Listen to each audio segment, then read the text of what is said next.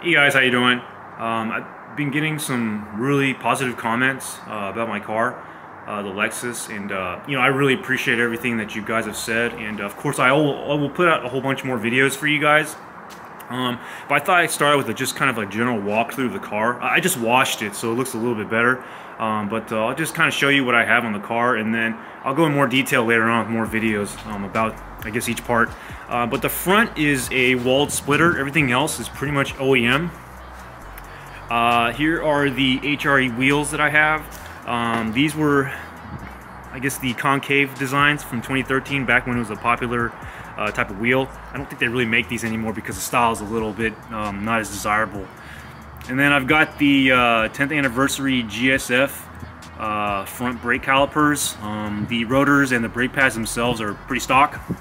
The wheels I did clean, so they look a little bit better, but of course the ones you saw before in the previous videos had tons of brake dust.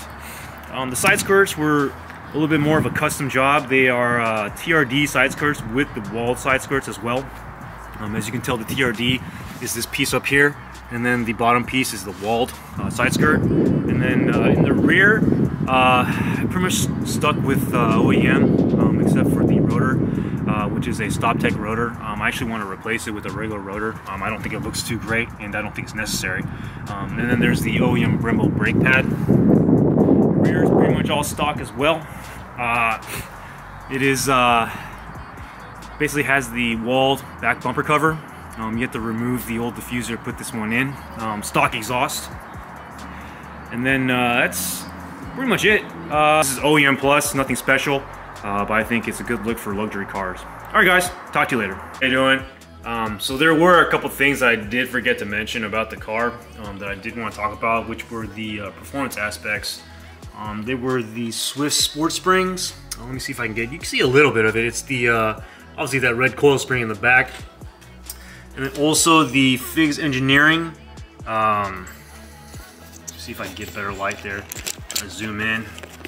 Also the Figs Engineering control arm. That's that piece right there. That's actually forged aluminum.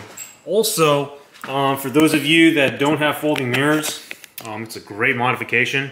Let me go ahead and activate that. Just hold my hand, open the door, and then there it is right there. Opens up and it closes as well. Something I do want to mention, just kind of seeing it, is the that blind spot mirror right there. In addition to the BSM system I already have, it's just kind of like a belt with suspenders, I guess, just to be safe. I always recommend safety first, so And then of course I have the rear and front. Sorry, I'm like stuck in my garage. I have the rear and front Yamaha damper system as part of the system. Those are great as well. And then also I have the F Sport.